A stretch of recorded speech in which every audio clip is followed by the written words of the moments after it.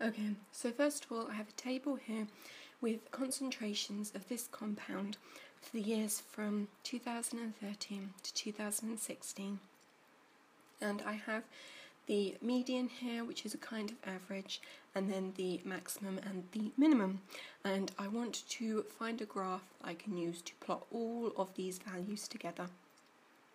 And I have found two different ways of doing this. So first of all, I'm going to highlight the whole of this table, and I'm going to go to Insert, and I'm going to insert a column chart.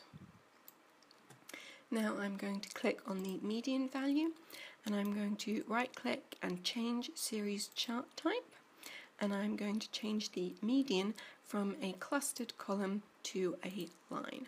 And I'm going to select OK.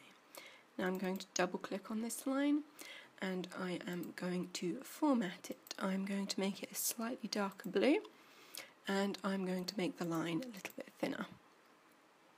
Now I'm going to select the maximum value, and I'm going to change the fill on here to a lighter blue, and I'm going to change the border so it is white.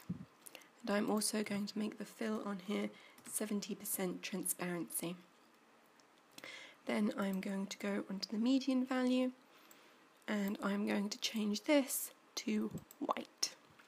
Then I'm going to go up here, and I'm going to change these series overlap to 100%. Then I'm going to change the gap width to 0%.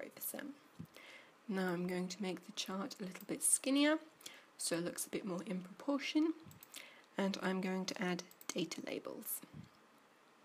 Now I'm going to move the data labels, so I'm going to get the minimum values to be inside end, and then the median values to be above the line.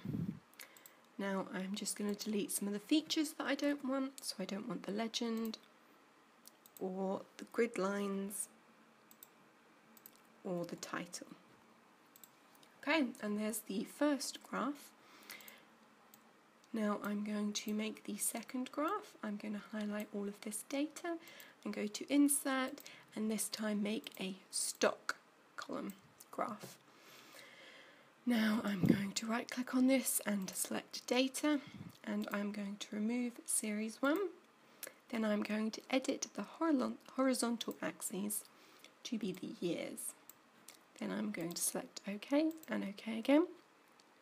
Now I am going to delete these boxes, and I'm going to go up here and I'm going to select Series 2, and I'm going to make this into a solid line, and I want that to be dark blue.